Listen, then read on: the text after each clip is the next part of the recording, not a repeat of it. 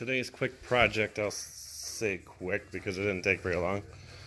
This is a 1980 GS 550 Suzuki that I bought off my son, and he couldn't get it running very well. I tracked it down to the actual ignition system. This one needed replaced. I don't know what was wrong with it, but I chased it down, and I kind of got hooked up to a car battery at the moment, but let's see.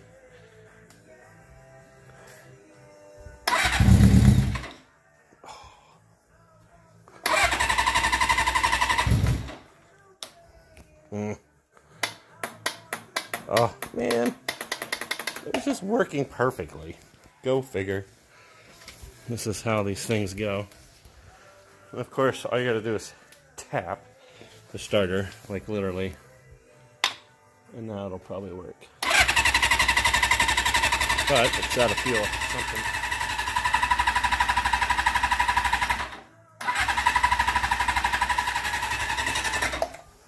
Seriously, every freaking time. No wonder nobody wants these old bikes.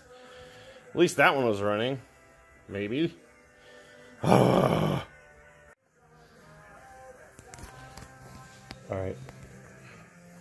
Proof. It does run.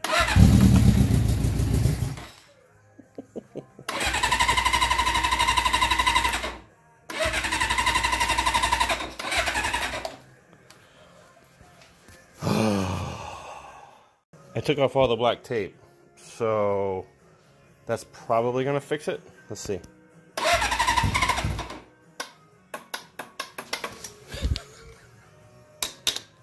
It tried.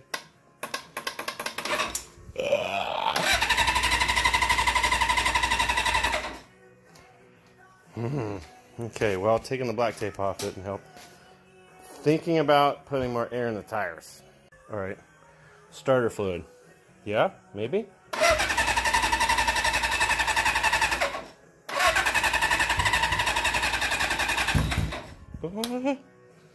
Is it really a fuel issue?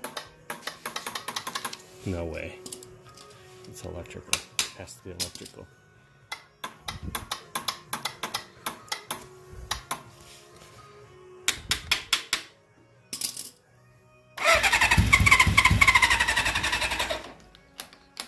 Oh man, I just don't believe it.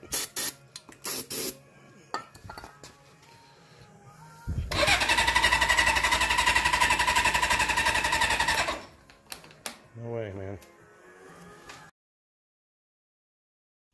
Alright. These are gone. Here's some new cheap ones. Already on the bike. Will it work? Of course not. About fell over it. Little piece of metal there.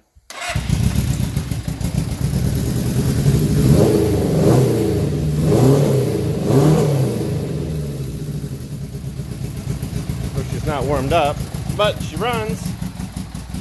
Now I gotta put black tape around all those wires. Let it warm up and take it for a little ride. Around the yard, at least. I don't have any back brakes yet. To sum this up, I realized looking back at some of these videos, I didn't really tell my procedure. I found, well, it ran fine for a bit. Did not run very good. And I had already taken all the carbs off. I cleaned them. I put them in that ultrasonic machine and cleaned those really well. I was happy with them, and they cleaned up nice. Got a fuel filter put on the bike, and wait, can you see it? No, it's right there. Put a fuel filter on it, so I felt good that there's not going to be any issues with the carburation. And then when it was running like kind of dirt, what I tracked it down to was one of the coils was bad, or it wasn't sparking, I'll say. And I have one of those spark things that you can put, but you can stick a screwdriver in there. You can hold the spark plug off to the side and you can try to start it. And try not to get yourself shocked, because that does not feel that great. I found out that one side was working.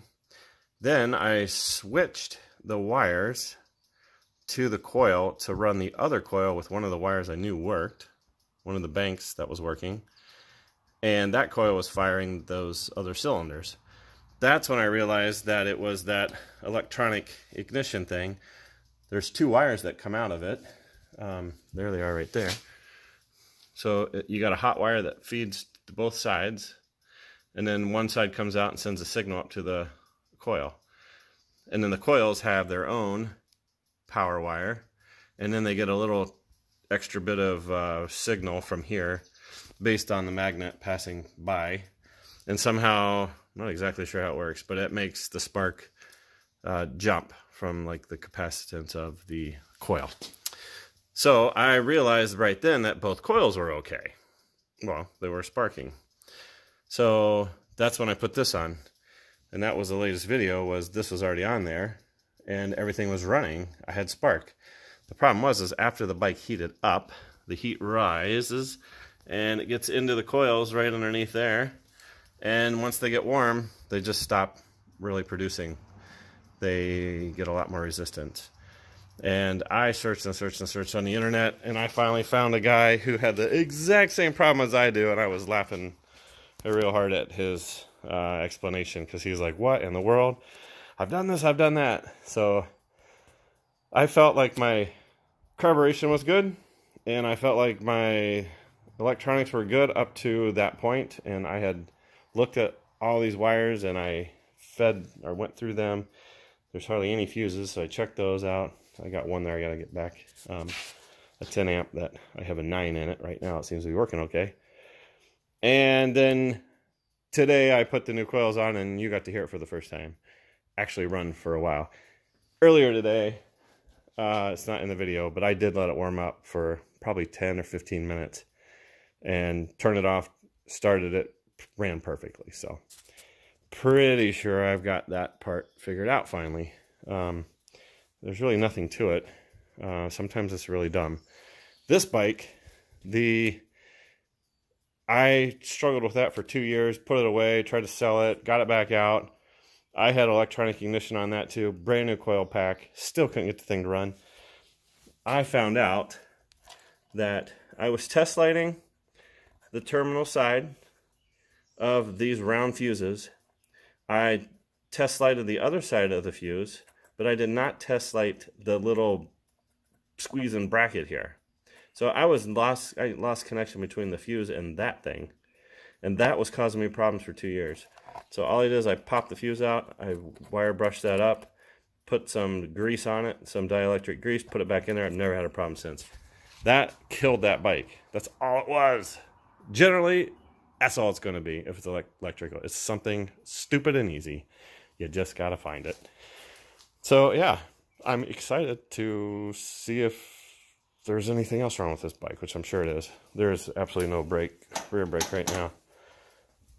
Fluid's out, so I don't know if I'm going to have to rebuild the cart or the caliper, but anyways, kind of fun. Easy project.